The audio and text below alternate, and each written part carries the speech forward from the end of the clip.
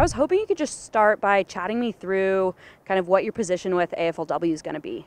I'll be a midfield assistant coach for North Melbourne. And what's your experience with footy both as a coach and as a player? This year I was coaching in the VFL for the backline as well as playing. And then I've obviously played in AFLW for the Western Bulldogs and at VFL level for a number of years. And how has being a player helped inform your coaching?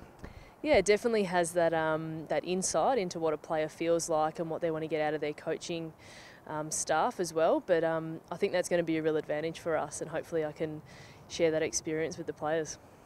And I know that you're a PE teacher during the day. How do you balance working as during the day and then going to coaching later? Yeah, it's very good on my time management. I need to be really on point. I guess it's really about what I do in the day and making sure that my classes are all up to date and I'm really committing to everything there, and then outside of that at North Melbourne committing to everything I can. So it's a fine balance. Probably don't see my family as much as I'd like to, but yeah, that's what working in the industry is about, so it's good.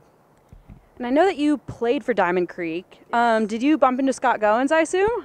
Yeah, he coached me in 2017. We had a really good relationship there, and yeah, he's an excellent coach, and that's probably helped in my decision making to come across to North Melbourne. Yeah, definitely bumped into him, and yeah, he was an excellent coach. So. What are you most excited about in the upcoming year? I think being the first year of a program is really exciting at North Melbourne and starting afresh. Also, the list that we've been able to build is really exciting with the talent on the page, so hopefully we can get it all together on the park. So how many of the players of our list do you know previously from either playing or coaching or just around? I'd say a large portion, probably 90% of the players. Obviously a couple of the Brisbane girls I'm not too familiar with. Through state football and AFLW, you've crossed paths a lot, played with or against, so yeah, it'll be good. And then what do you think your biggest skills are that you're bringing to the table?